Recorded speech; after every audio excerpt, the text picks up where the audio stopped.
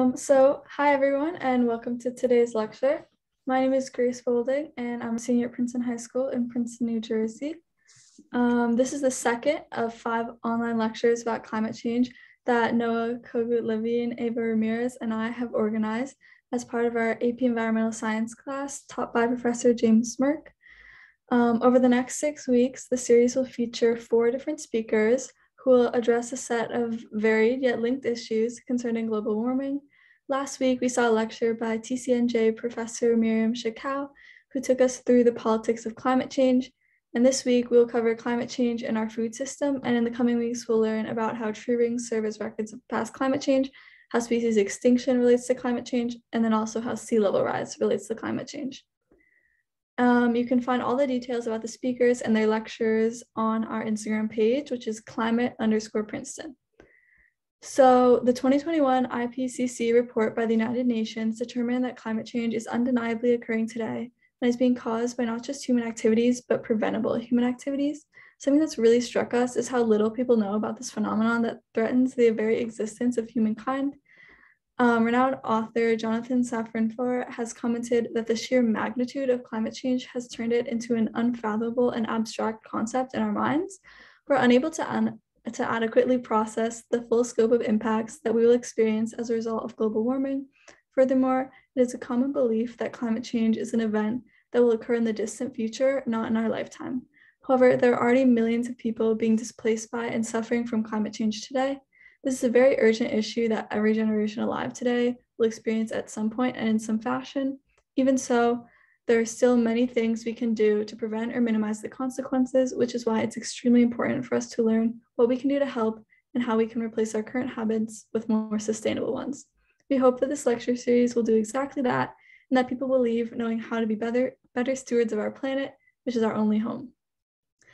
Before my colleague Noah introduces our speaker today, I'd like to give you all some technical details about today's event. The lecture will last around 40 minutes, followed by a 20-minute Q&A session. We ask you to please submit your questions using the Q&A function at the bottom center of the Zoom window on your phone or computer screen. The lecture will also be recorded and subsequently posted on YouTube for public on-demand viewing. You'll be able to find the link to the recorded lecture on our website, and we'll post a link to the website in the chat, but it can also be found on our Instagram page, climate_Princeton. And now Noah will introduce today's speaker, and thank you very much for joining us. Thank you, Grace. So it is my great honor and a dream come true for me to introduce today's speaker, Swiss scientist Dr. Thomas Nemecek. Dr. Nemecek is the deputy head of the Life Cycle Assessment Group at Agroscope, the Swiss Federal Center of Excellence for Agricultural Research. A life cycle assessment, for anyone not familiar with this technical expression, is an analysis of the environmental impacts of a product throughout its entire life cycle, from farm to fork to garbage.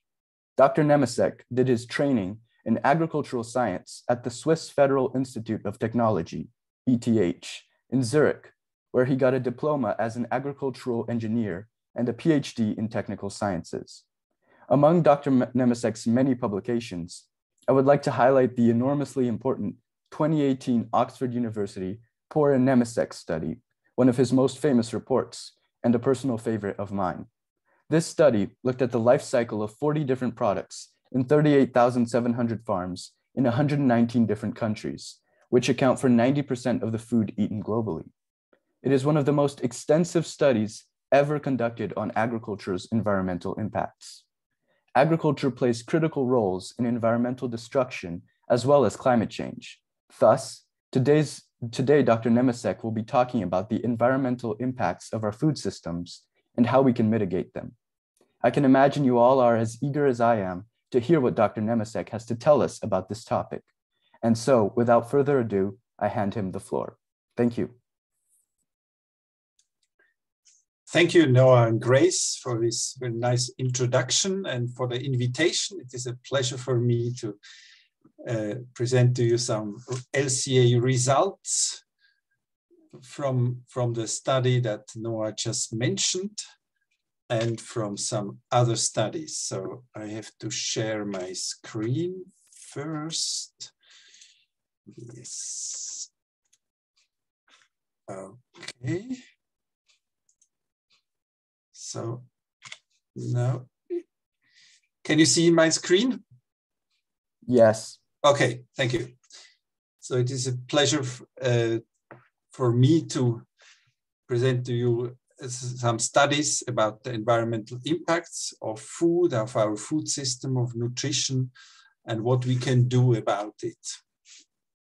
I will give a few introductory words on life cycle assessment for those that are not familiar to it, then present the meta-analysis that Noah just mentioned, which was published in Science. Then we will look into food production. We see that there is a lot of variability, and it's even the distribution is skewed, and this has some implications. Then we will look into animal and plant proteins, and in particular meat, and the impacts its production had. Then we will ask the question, what about organic food? Is organic the solution? And then think about different mitigation strategies in food production. Then we'll have a few words about supply chains, about seasonality, contribution of different phases, or role of transports, or food imports. Is it better to eat regional, domestic, or imported food? And finally, we will look into diets. So what is the impact of changing diets on a global level, and also from a Swiss study? So in short, the impact of the food system and of our nutrition on the environment is huge, but we can do something about it. So here we have a summary of contribution of the food system to environmental impacts. So we calculated that 26% of greenhouse gases are related to the food system, and there is another 5% coming from non-food agriculture, like cotton or biofuels. And if you look at other impacts, this can go up to 80% for eutrophication. So the food system has a very strong impact on the environment. And within this food system, animal products contribute between 55 and 60% to many impacts. It is more for land use and less for water use.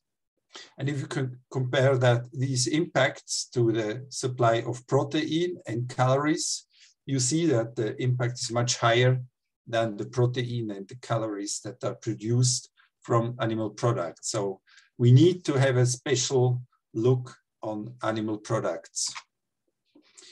So now I want to have a few words about life cycle assessment, because I will present results from different studies. So it calculates environmental impacts of products and processes.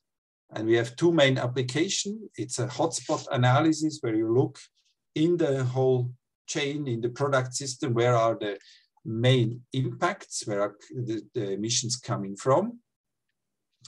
Or we compare different alternatives. So is it better to have, for example, beef from a beef system or beef from a dairy system? So this is a comparative LCA. We use a model to calculate these impacts, and the impacts are related to a functional unit. And we use it for the method for environmental management. And there are three characteristics that distinguish life cycle assessment from many other methods. It's first the consideration of the life cycle. So shown here from resources, production means like fertilizers, fuels, agricultural production, end of life, recycling, use phase. So everything should be included. So this ensures that we do not shift just the impacts elsewhere. So, okay, we reduce domestic food production and we import more, so we shift the impacts to other countries. We strive for a comprehensive analysis and try to have all relevant impacts as in the assessment, and this avoids that we shift environmental burdens from one impact category to another. And we relate it the impacts to a functional unit. So this is the reference for a comparison.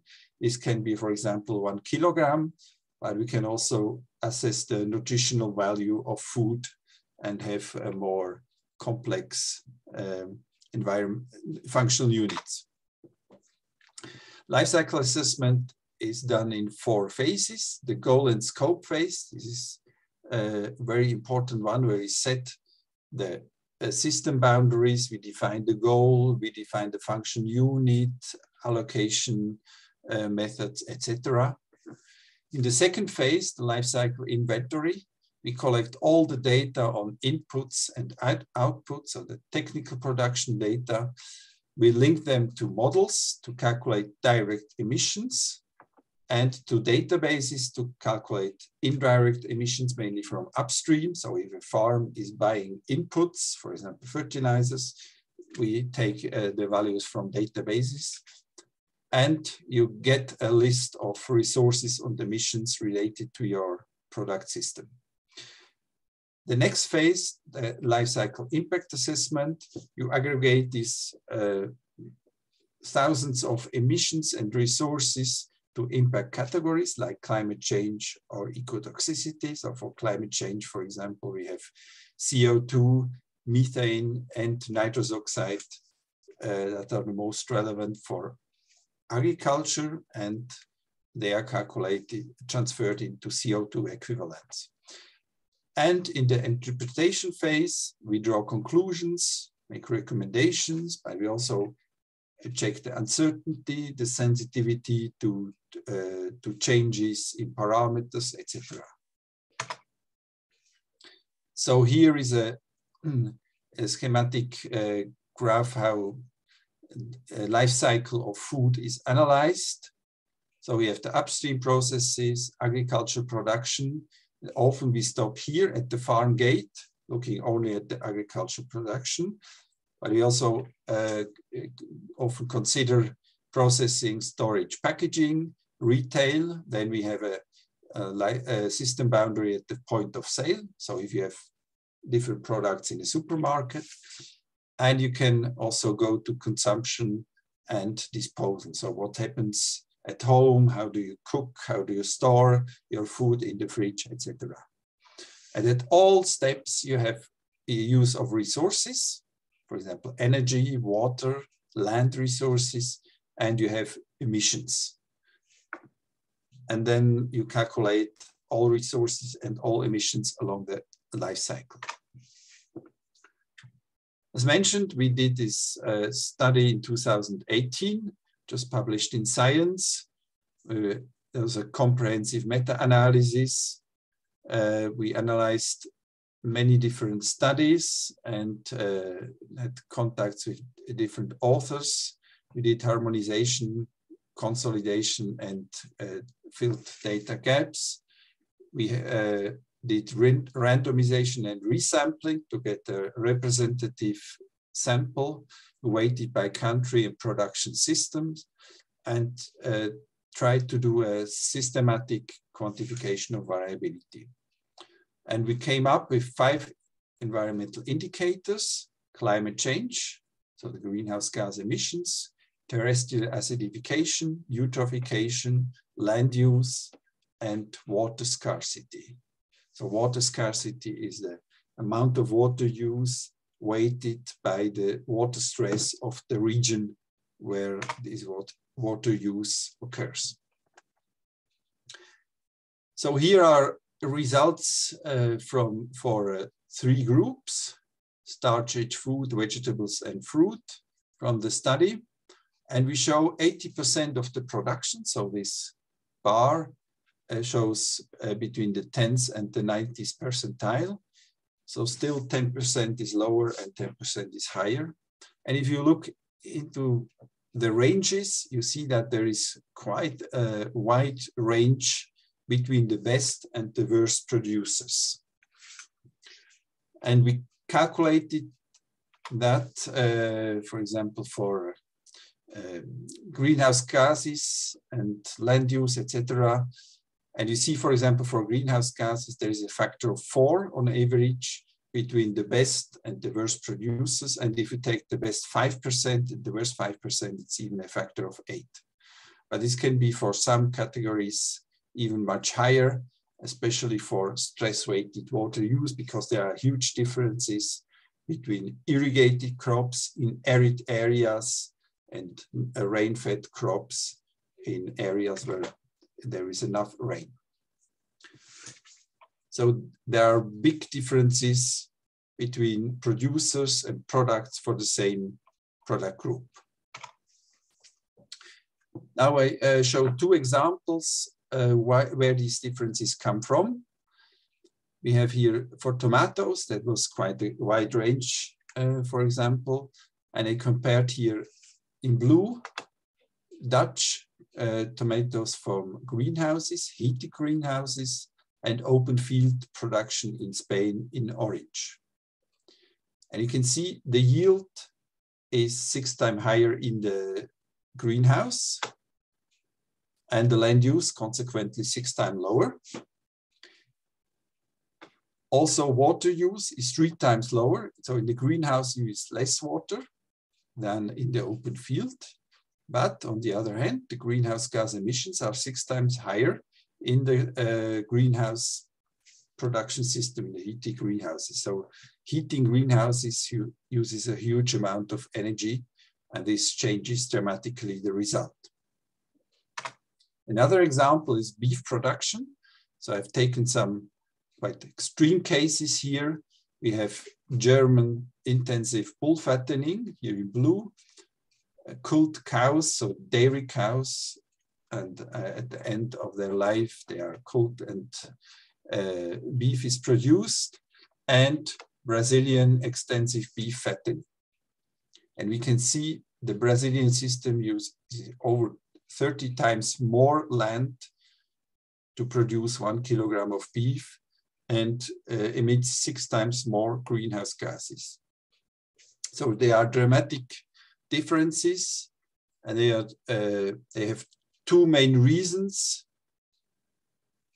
The dairy system, you produce milk and beef, and the emissions are shared between both, and most of the emissions are allocated to milk, and therefore the system is more efficient. And the second reason is that the extensive system, in the extensive system, the animals need longer, the growth is slow, they need longer to get slaughtering weight. And during the lifetime, they emit more greenhouse gas because they also use more energy for maintenance.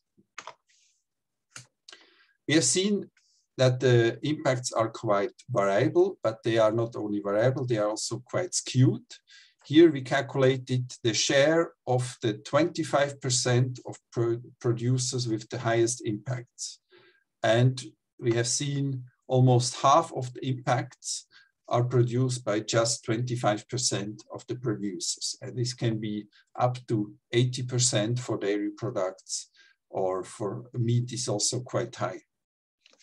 So this means if we succeed to improve these producers with the 25% higher, with the highest impacts, and bring them down maybe to the average, we would have a big effect.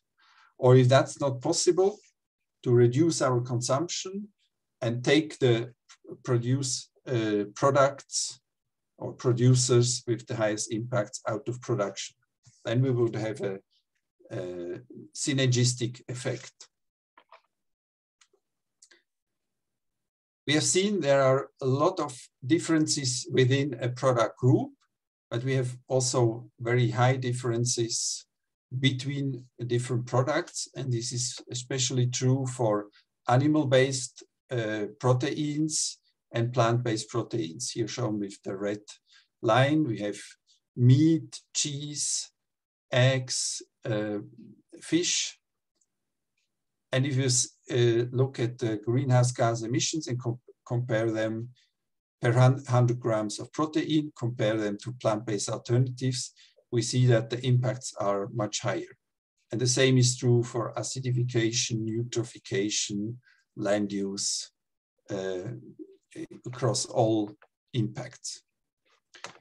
And also we can see that cow milk has higher impact than soy milk with the same amount of protein. So there's a comparable nutritional value.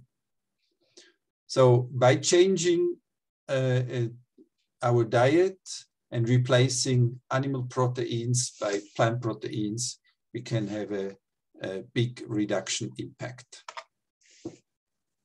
Why are the impacts of animal products so high? We have transformation of plant-based feed to animal products, and we have losses of energy, we have losses of protein, of nutrients during this conversion. We have also contributions from land use change through feed production and also pasture sometimes.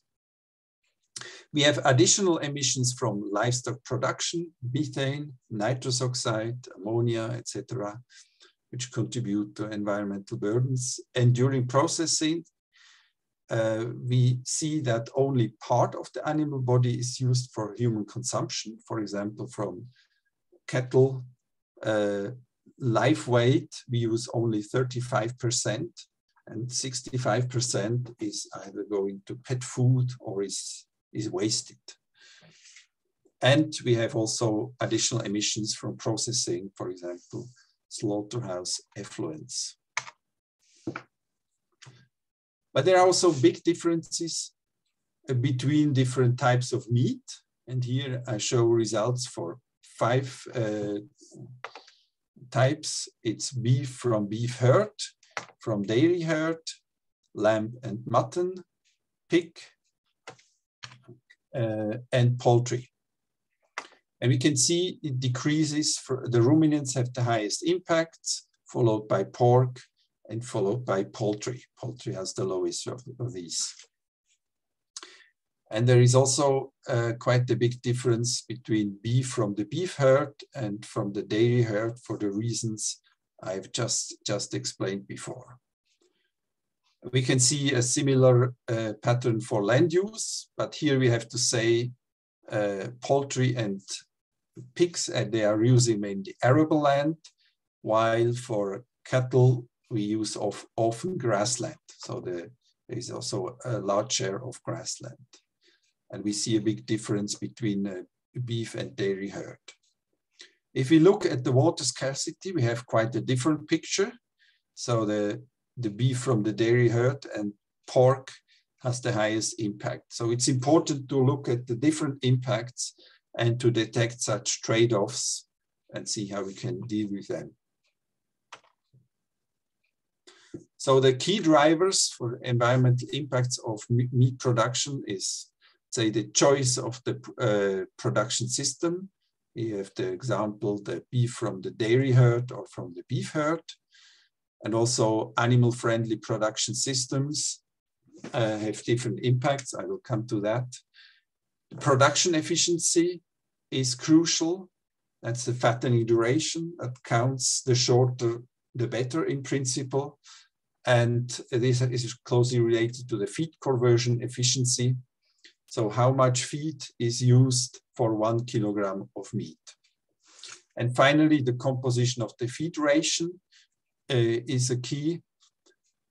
Grass-based feed is in general comes with lower impacts than concentrate-based feed, but this has a trade-off with the production efficiency.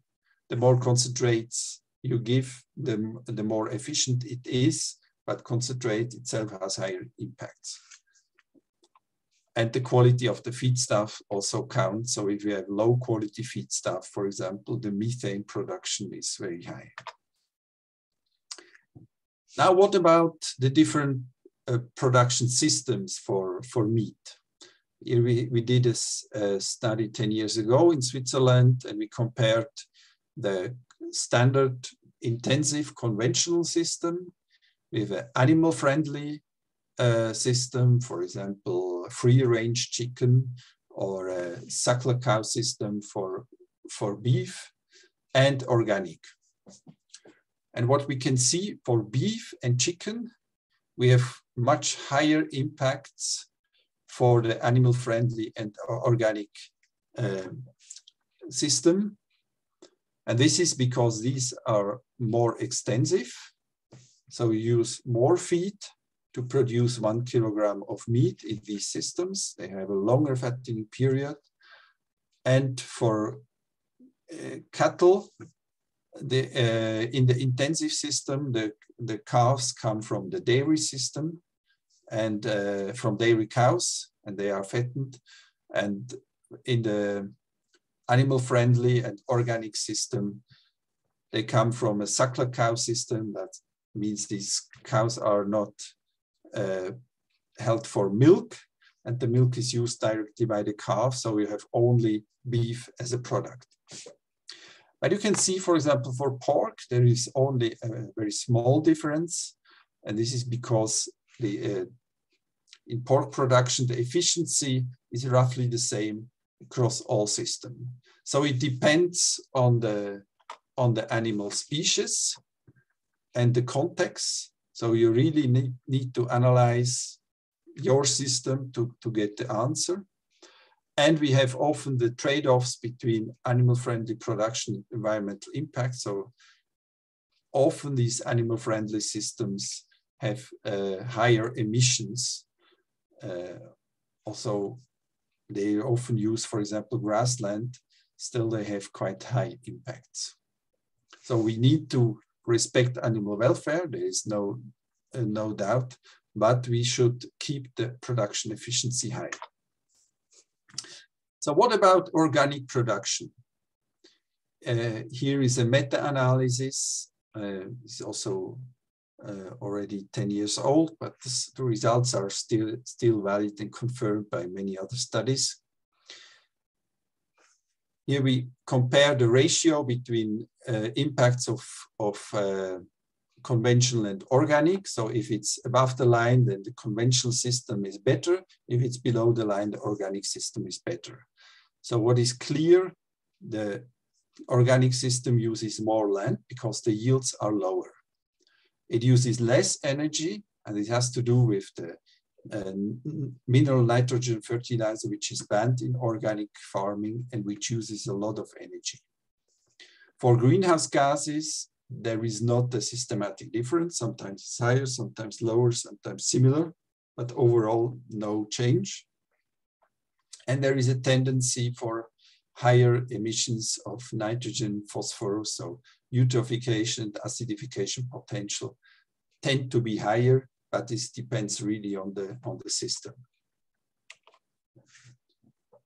Here is a German study that analyzed what would happen if all Germans would eat an organic diet instead of a conventional one.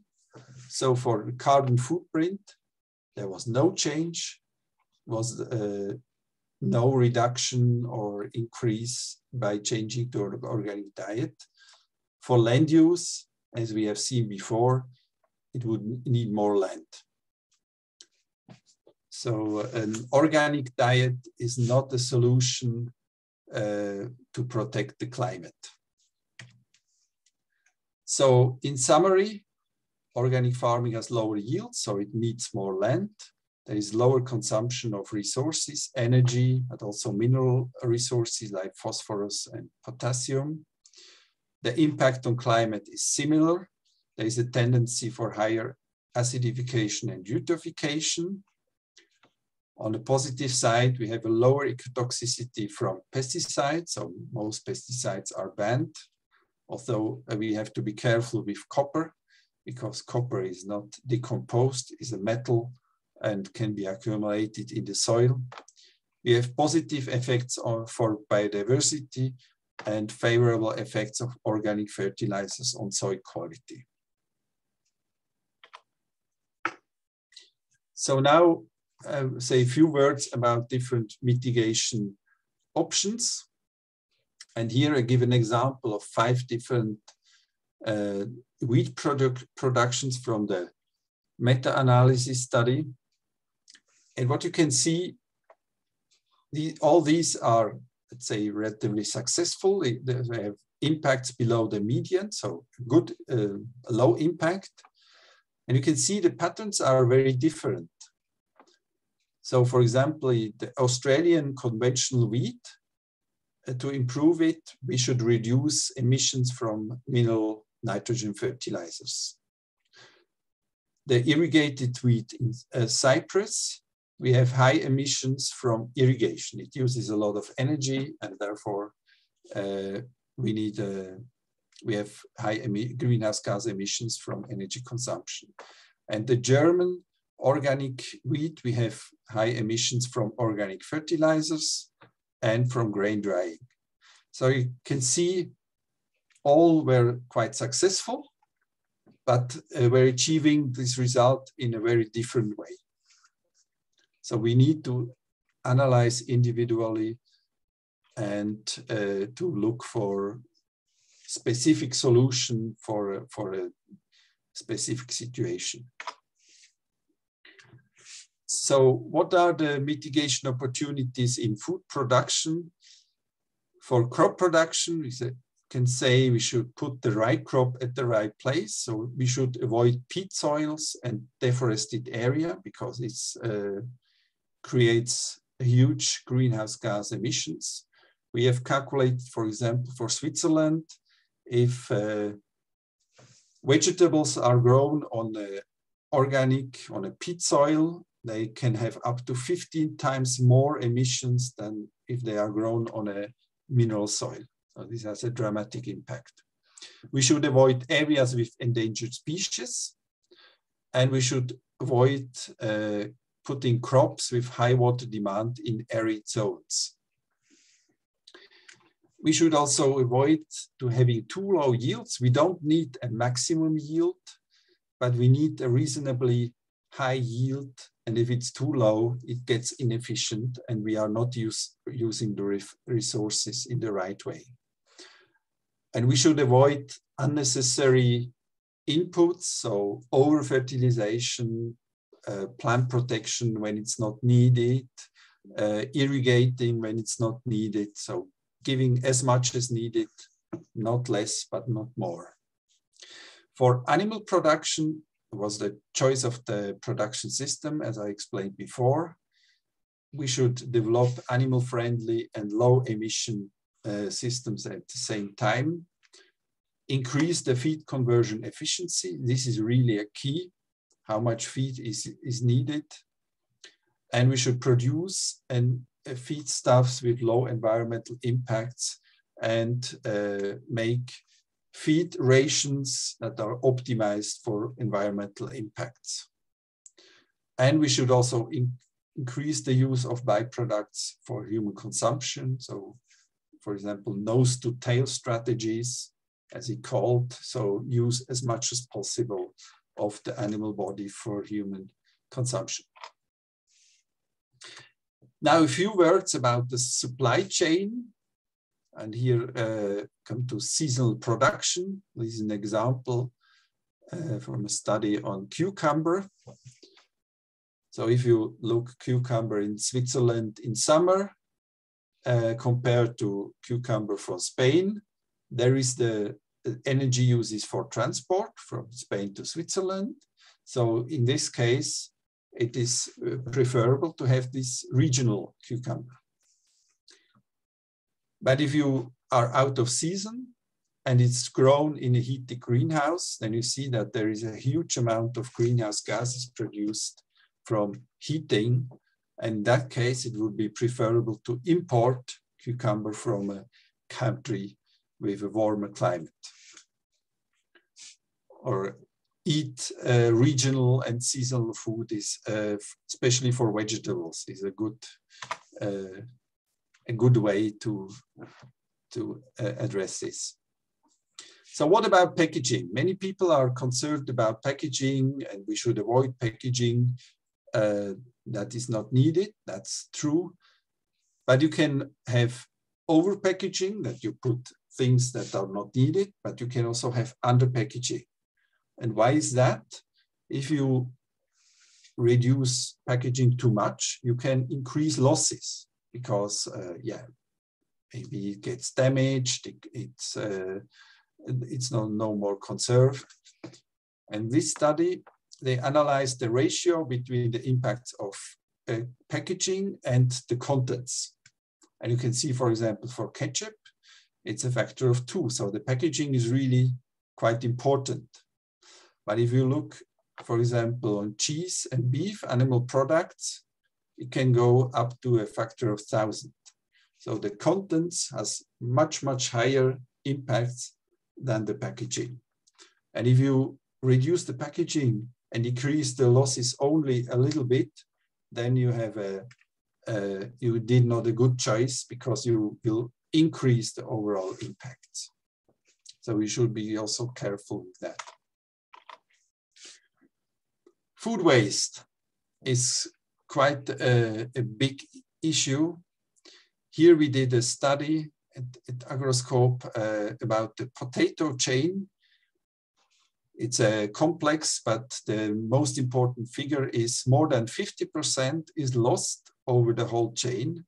So if you eat 1 kilogram of potatoes, it needs more than 2 kilograms of potatoes harvested, that you can 2.1 kilogram of potatoes need to be harvested to get 1 kilogram out. An important point is the losses are more important if they occur later in the supply chain. So losses at the agricultural stage is of course bad, but it's much less than if you have losses in the household, because all the emissions and all the steps before, they are already occurred, and then the damage is much higher if it's wasted, for example, in the household or during consumption. This is again from the meta-analysis study and shows the impacts of different life cycle stages to selected products. So you can see that for some products, land use change has a very strong impact. This is, for example, the case for tofu, for soybean, for palm oil, for cane sugar. So this can be very important. For some other products, it's not important. Then we have the crop production in green and the animal production, livestock production in yellow, of course, for the animal products. And together with land use change, they make up the majority of the environmental impact. So agriculture production, including land use change, is most important. Packaging is less important than many people think, but can be quite important, for example, for beverages like beer. Transport is mainly important for fruit and vegetables, for cool transport and for air freight, but it's, for example, not important for products, for example, like cheese or beef, where the impacts of the products are so high that the transport does not add much to it. And the losses, as we mentioned here, they are important for all product groups, not of the same amount, but here is a really a big option to reduce environmental impacts. So the agricultural phase dominates the impacts. Seasonality matters, especially I would say for vegetables is really important, for fresh vegetables. Food losses are important across all products. Packaging is less relevant, except for some products, and we must ensure a good protection of the products. And transports are mainly relevant for fruit, vegetables, and if it's transported by air freight. So not only the food miles, the distance matters, but the means of transport. And we have a difference of a factor of almost 100 between a transoceanic ship, which transports a huge amount of goods, and the aircraft. There is a big difference. Inland water transport has a bit higher impact, followed by railway and the road. So the means of transport is quite crucial. Makes the difference. If you import food, the transport distances are longer. And many people think, okay, this is bad. We have a long transport distance, so the domestic product is automatically better. That's sometimes the case and sometimes not. For example, we have here a study from Switzerland and compared to imports from some other countries. And you see for wheat bread, there's not much difference and the transport does not add a lot to the impacts. For cheese, the transport is almost negligible and the Swiss cheese scored quite well in this study. And for beef, the production system is much more important than the transports, except for air transport, as you can see here. This makes a big difference. For potatoes, here it is true, the Swiss potatoes are preferable because the transport adds a lot to the environmental impacts. So it really depends on the product and it depends on the production system, but often it's more important how it's produced than where it comes from. As you can see here for the beef, it's a production system that makes these differences. So now I come to the consumption side and to changing diets. So what would happen? We calculated on a global level, what would happen if we completely take out the animal products from our diet and replace them by plant-based food. So we could reduce most impacts by about half, like greenhouse gas emissions, acidification, and eutrophication. And we would also reduce land use, mainly grassland use. It would be less for arable land, but still we would have a reduction for arable land and reduction for freshwater withdrawals, but it would be smaller. So overall, quite a big impact. But this is not a very realistic scenario that all people would ban the animal products. So we calculate the second scenario with halving, cutting all animal-based products by half and removing the part of the production which has the highest impacts. So here we have a synergistic effect, and instead of 50%, it's roughly 1/3 instead of 25%, as we could expect, because we have this synergistic effect. So here we can change our consumption and have quite a lot of effect. We calculated another study for Switzerland. What would be the optimal diet in Switzerland from an environmental perspective, but still satisfying all needs? And here we included the environmental impacts and the nutritional value. And we required that the whole agriculture area in Switzerland is still used, and it is 70% grassland. So we need animals.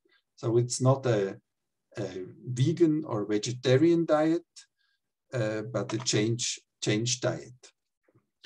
And we calculate different scenarios. I can skip the details here. But overall, we found that for Switzerland, we could reduce the environmental impacts. It's accumulated environmental impacts by an endpoint methodology by about 50%. And the highest reduction you would have if you, at the same time, change the diet and reduce food waste, avoid food waste.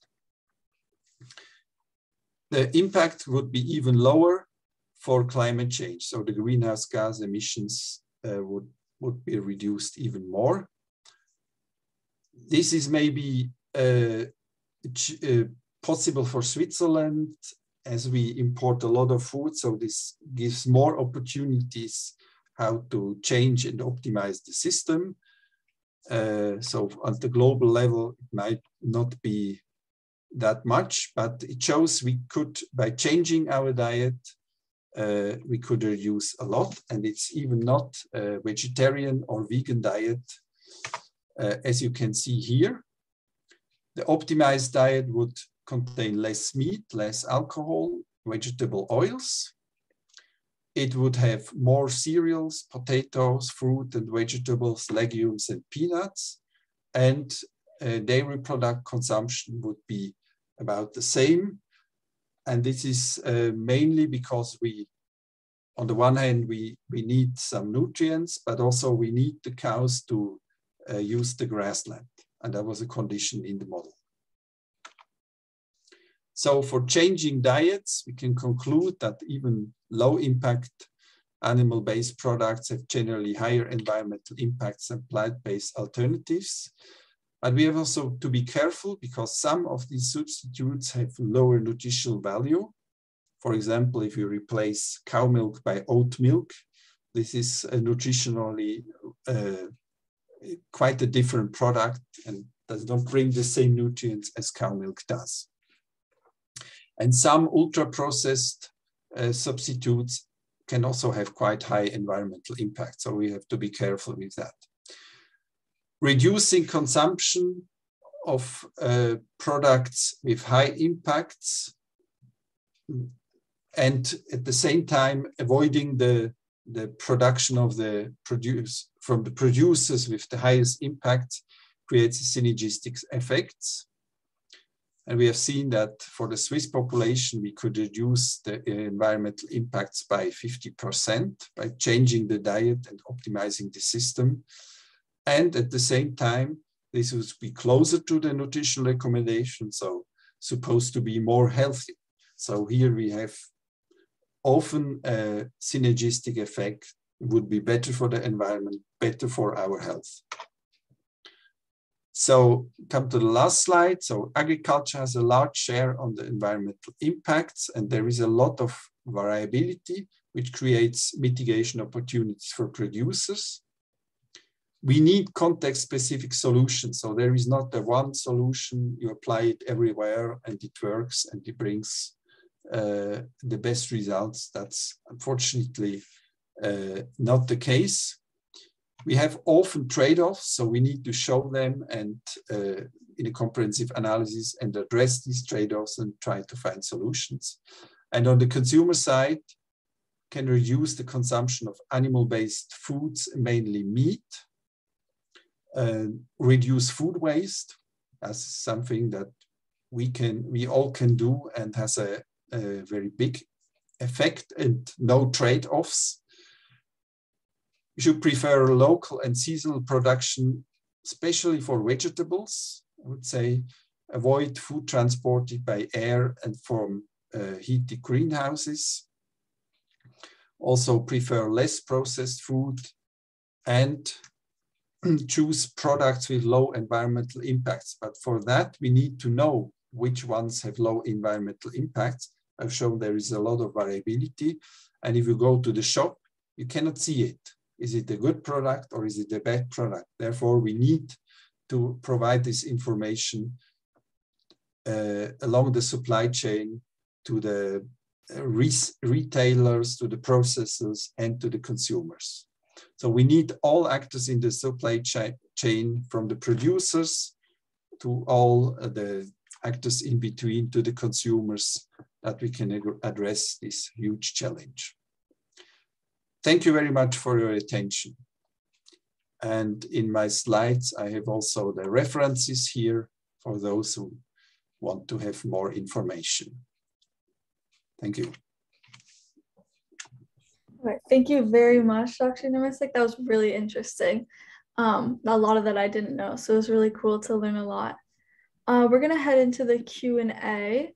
So we have 2 questions here. So I can read the first one to you whenever you're ready.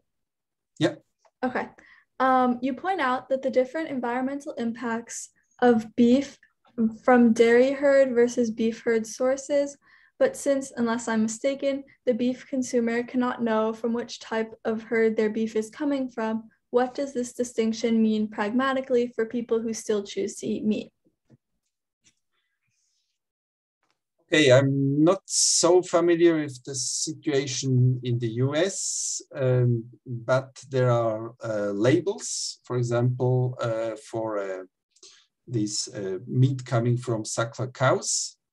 For example, Switzerland and other countries, we have labels, so you can often know it, not in all cases. If it's not from having a label, you cannot be sure, but probably in most cases, it is possible to find out. So for example, if you have a beef burger, this often comes from dairy cows, at least in Europe. I'm not sure about the US. Maybe the dairy cows have less meat. So also the type of meat plays a role. But if you have a steak, for example, this does not come from a dairy cow. This comes from young animals. Okay, thank you. And then we have one more question. You talked about how organic products are not necessarily better for the environment and are worse in some impacts. I was wondering if you have studied traditional methods of farming certain products, especially by indigenous peoples, and what the impact of that looks like versus the actual feasibility of producing enough food to feed the world with those methods. Maybe not indigenous people, but we had, for example, one project where, let's say, traditional methods were studied, partly organic, partly not. It really depends. Some were quite good, and others were had a higher impact than a conventional system. So it is difficult to give it a generic answer. What we often observe, if the yield is too low, then it's quite difficult to still have an efficient system and a low impact. But a higher yield is not necessarily better. So it really depends on the inputs and the emissions related to the yield. Thank you. Mm-hmm. We have some more questions here. Oh, no, do you want to do them? Sure, I can read them. So someone says, "Thank you for this talk. I was fascinated to learn that farmed crustaceans like shrimp are much less environmentally friendly than farmed fish. Can you tell us why this is?" That was for the shrimps. The main point was that the methane emissions. Okay, the shrimps are grown in warm climate, so they need a quite high water temperature, while farmed fish is often in cool waters. And the methane emissions from these ponds were quite high because there is quite a lot of organic matter in the water, and this creates a lot of methane emissions, and it depends on temperature. So it's mainly effect of temperature. And it seems that this was a little bit underestimated until now. That is very interesting to know. Thank you so much, Dr. Nemecek. Another question here is, you suggest in your last slide that the consumer needs to know about the environmental impacts of the foods she is consuming. How can one pragmatically increase the availability of such information? By means of legislation? Are there other strategies? Good question. The European Union, for example, has an initiative since a few years. They are developing a system called Product Environmental Footprint, so that you producers have clear rules how to calculate and how to inform about environmental impacts. It shows it's not easy. And also if the environmental impacts are calculated by the retailer and declared by the retailers, you must make sure that there is no greenwashing and they cannot cheat about the results. So you need very clear rules.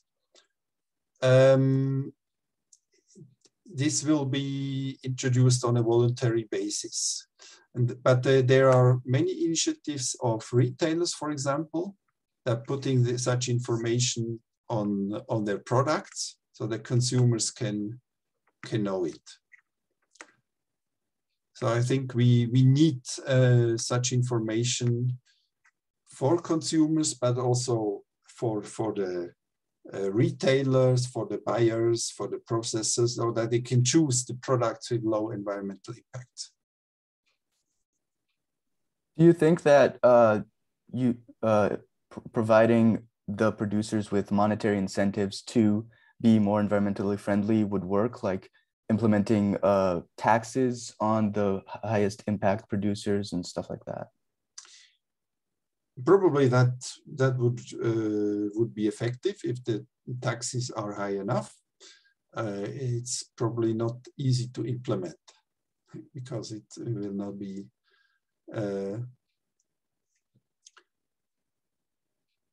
maybe not very well received by many people. Yeah.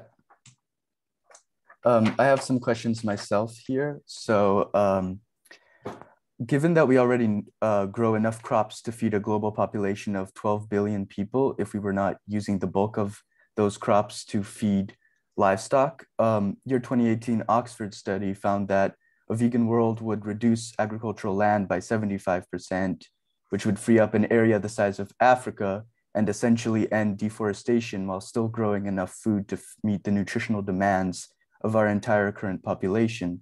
So I was wondering, what do you think would be the best uses of all that land being used in animal agriculture today that would be freed up in a vegan world?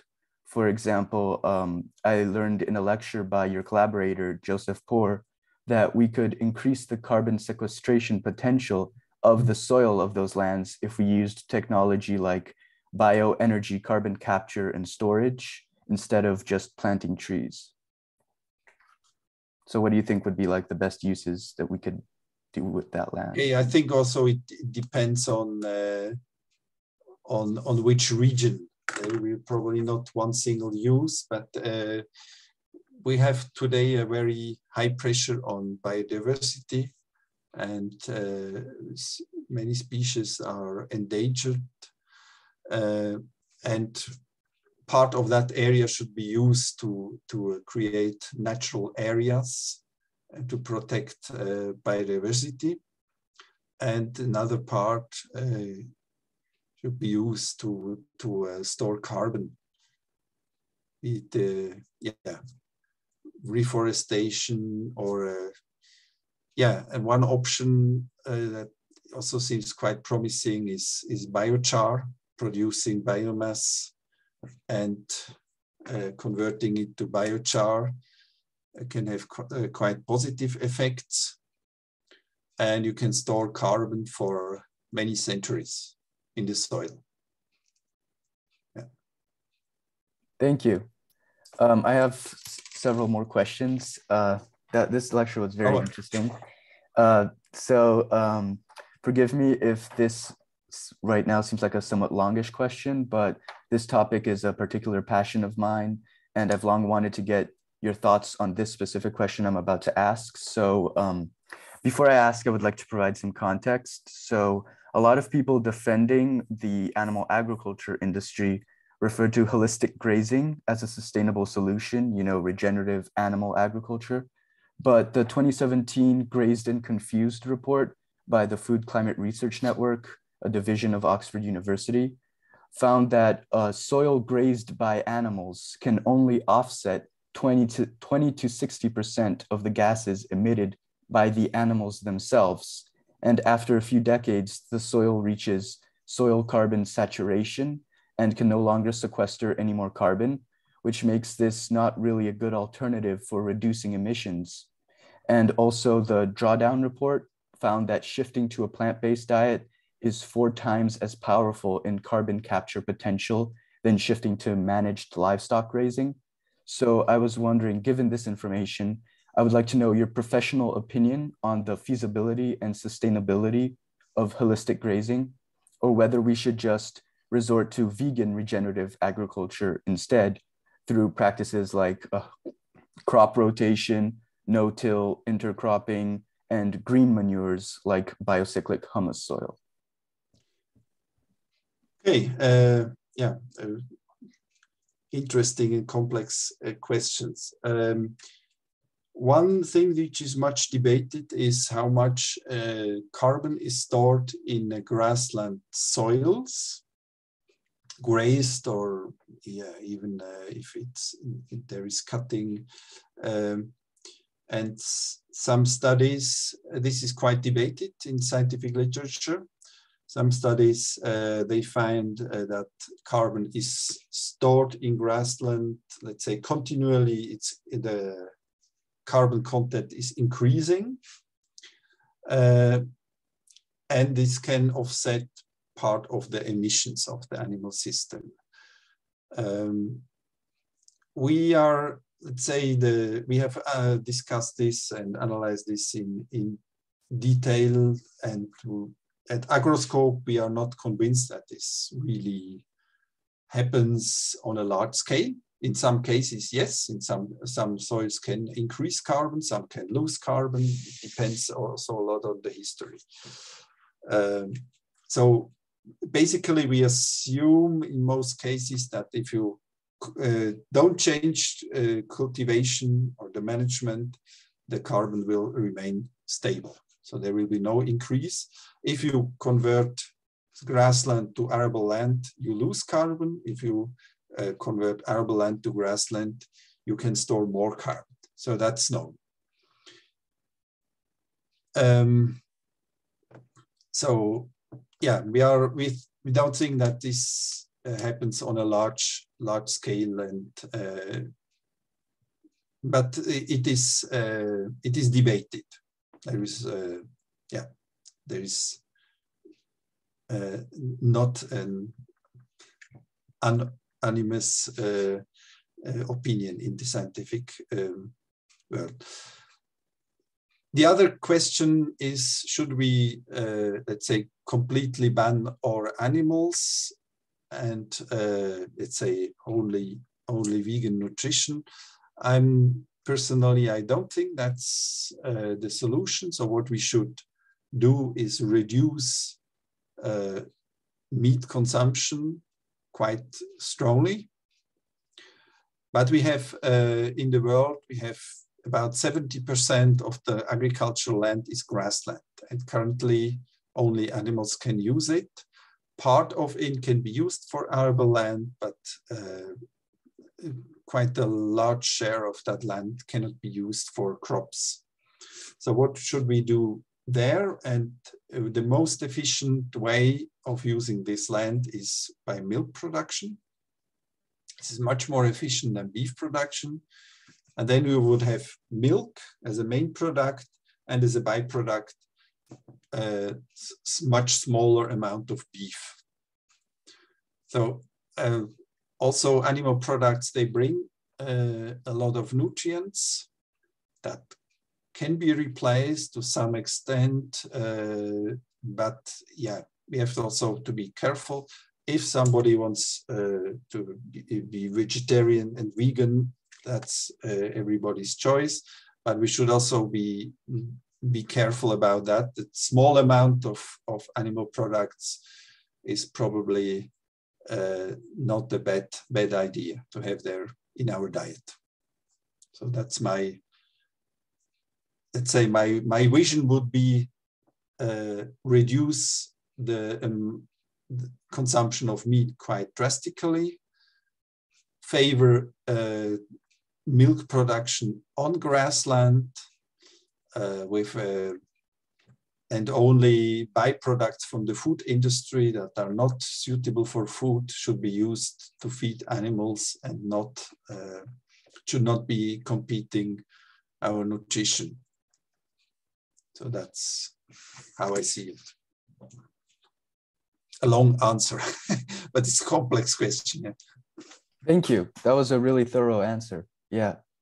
I have one more question. So you mentioned that the amount of nitrogen fertilizers and irrigation that we use today in agriculture is very destructive for the environment. So I was wondering, how would you suggest people reduce the amount of nitrogen fertilizer being used and the amount of irrigation that's used?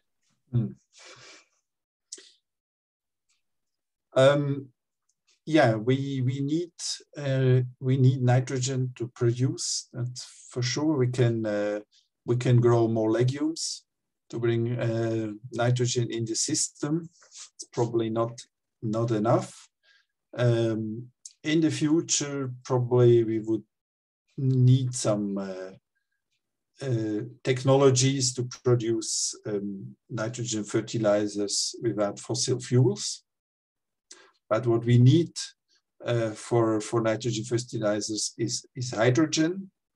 Hydrogen today comes from natural gas. So natural gas is used to produce hydrogen, to produce ammonia.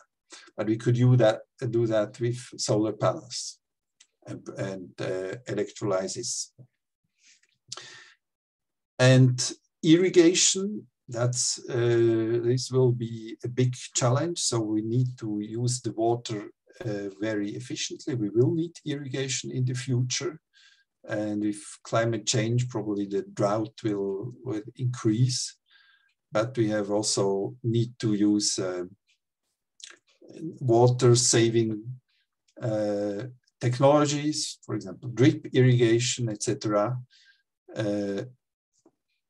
That's one way, and another way is, say, more closed systems. For example, this, say, urban agriculture, like vertical agriculture, which is using nutrients and water much more efficiently. But on the other hand, you need a lot of infrastructure and you need a lot of energy. So you need renewable energy. So there are ways to address this, but it's a huge challenge. Thank you so much for that answer. I have one more question. So what would you say are the best ways to address food loss? Because I did some research on that a few weeks ago for a project for class as well. And I found some studies that show that because of the very inefficient feed conversion ratio for livestock, livestock is actually one of the main causes of food loss in the production part of the process. And I also found a study published in the Proceedings of the National Academy of Sciences 2 years ago that found that if the US went vegan, the amount of food that could be produced directly to humans would be so much more that it would make up for all the food loss that occurs in the entire system today. So I was wondering what are the best ways to reduce food loss given this information? There's probably not one single way, but for example, vegetable production, there is quite a lot of food loss, food loss and food waste.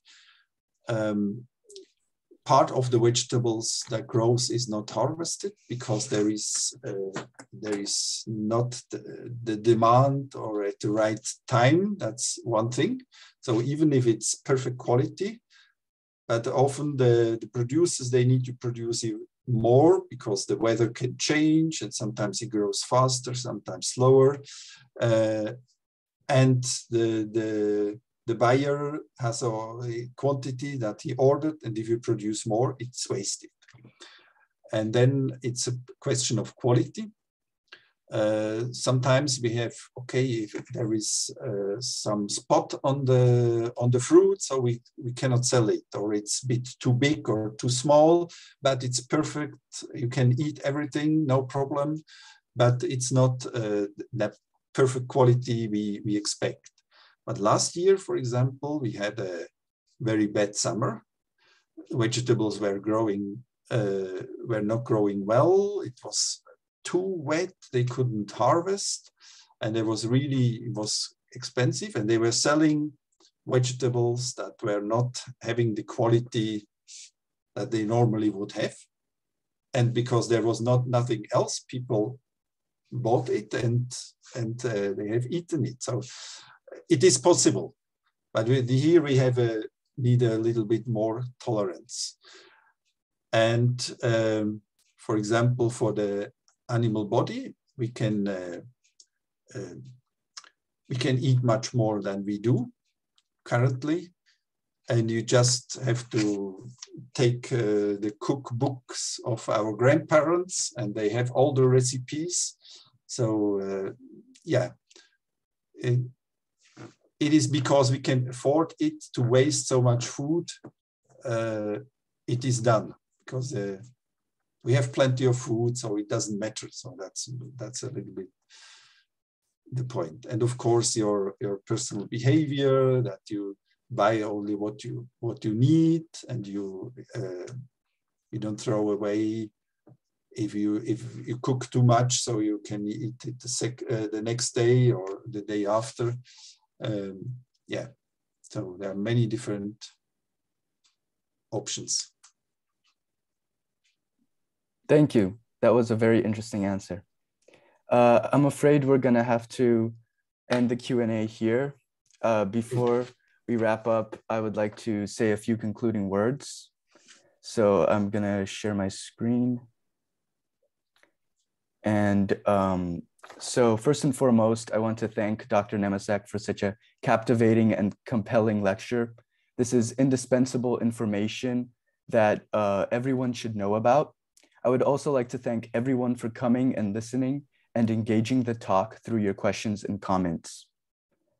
Among the many things that we have learned from today's lecture is that diet and environmental issues are inextricably linked, that our current food system is entirely unsustainable, and that massive restructuring is necessary for protecting our planet and securing our global food supply.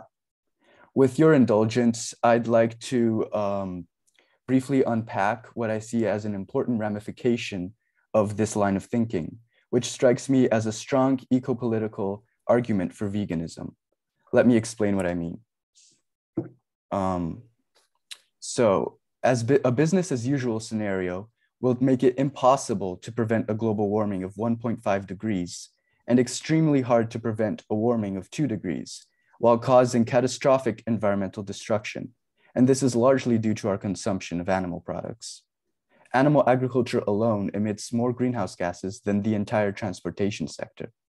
Whereas humans may have been able to eat animals freely for many centuries before, when the global human population was comparatively small, today, with a population approaching 8 billion, eating animal products is unsustainable as it requires too many resources for too small an output of food. Thus, diet change is essential to protect the environment and address climate change. But what does this mean concretely for each of us as individuals? Well, slowly and progressively reducing our consumption of animal products has major environmental and health benefits, while also making our consumption more ethical. For example, start by no longer eating meat. Try some of the numerous readily available plant-based alternatives, such as Beyond Meat or Impossible Foods. Then, slowly remove milk or eggs from your diet, trying plant milks instead. Even though any reduction in your animal consumption is beneficial, a vegan diet is unequivocally the single most effective way to reduce your individual environmental impact. Moreover, contrary to popular belief, a vegan diet is perfectly healthy and nutritionally adequate for all stages of life, including pregnancy, as demonstrated by research from the American Dietetic Association, the world's largest organization of nutritionists. If the prospect of going vegan seems daunting, trust me, it's in fact easier than you might expect, especially with the tools available to us today. As Dr. Nemecek has said, you have to be careful because there are some products that are less nutritious than animal products. However, a properly planned vegan diet can be easily planned and easily healthy and nutritionally adequate. One thing that really helped me when I went vegan was a website called challenge22.com, which provides you with professional nutritional guidance and customized diet plans, all for free. Grace will put it in the chat for everyone. A vegan diet also has the potential to massively reduce agricultural land use, to eliminate both deforestation and world hunger, and to address other issues, including but not limited to species extinction, eutrophication, desertification, and more. Switching to a vegan diet reduces your entire carbon footprint by a whopping 28%. Indeed, the environmental and climate benefits of a vegan diet far outweigh the benefits of switching to an electric car or reducing your amount of airplane travel. In short, veganism is the most powerful way to minimize the harm you inflict onto the world. Before we conclude this event, I would like to also remind you all that we will be hosting 3 more lectures in the upcoming weeks, and we very much hope you will be able to join us for many of them. Please note that all the remaining lectures will take place at 5 p.m. Eastern Daylight Time. You can find all the information about these remaining talks on our Instagram page, climate_Princeton. Thank you for your time, everyone, and sincere thanks once again to our speaker, Dr. Nemecek. Good afternoon, and for those of you in Europe, good evening.